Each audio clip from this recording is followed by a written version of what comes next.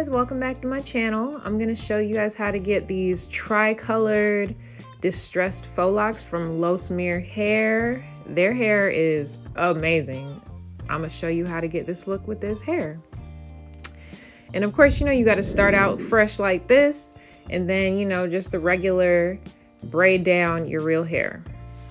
So let's get to the basics. Let me open this beautiful bag of hair.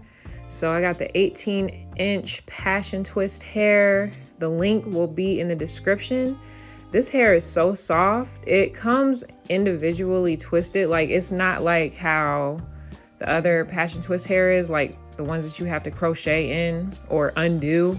This is already in its original form, and it poofs out so easily. Like, do you see how easy it is for me to poof this hair out with my fingers?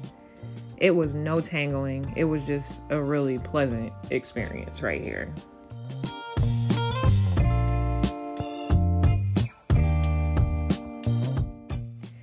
So the best way to go through this is to pre-prep your hair. I use 3 strands for each lock. Pre-prepping your hair takes a little while, maybe like 20-30 minutes, but this hair makes it a lot easier. So here I am.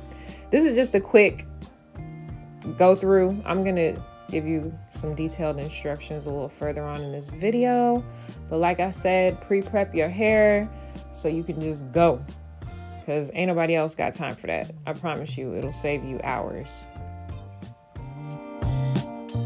All right, so here I'm down to my last few locks, and I'm just gonna go through it in a little more detail for you. So get your hair out the way, go ahead and tie that back.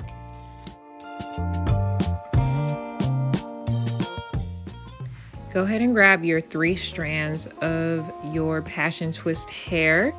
Now this hair company has a variety of different colors, so I got like a 27, like a 1B27, a burgundy, and just a plain 1B. But anyway, go ahead, grab your crochet hook, gently put it at the base of your braid, and go ahead and attach those 3 pieces of passion twist hair and pull it through. Gently pull the weave through. Do a length check, straighten out the hair to the length you want it to be at, because it will be in its stretched form as it's wrapped. Wrap the base of the lock like 3 or 4 times. And after you get done wrapping it those 3 or 4 times, loosely wrap down. Now you wrap it loosely so it has a messy look, like a boho faux lock distressed look, which is what I have.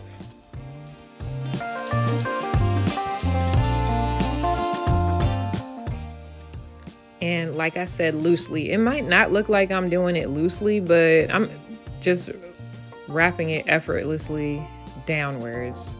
And I'm not pulling it, I'm just wrapping it. Just wrapping it. Like, it's just so easy.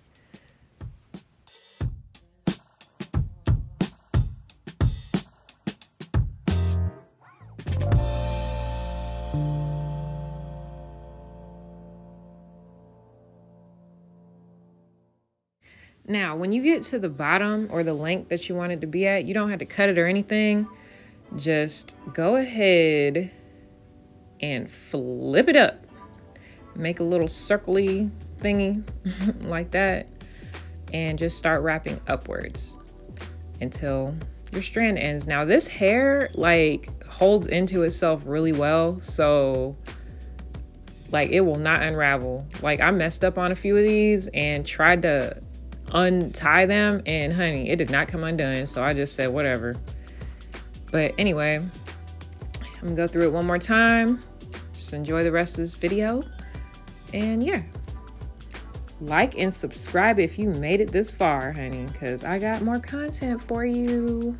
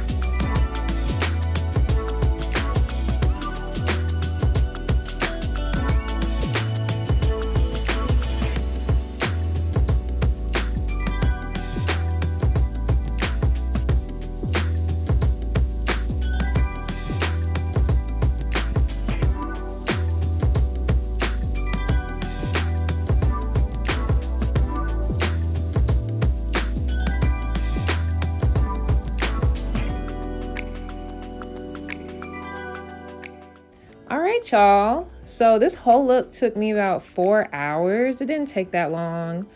Here's the finished look. My squares are all different sizes, and I wanted it that way because it looks more natural. But like I said before, like and subscribe. Follow me on Instagram at ItsMikoFool, and I hope you guys enjoyed this video.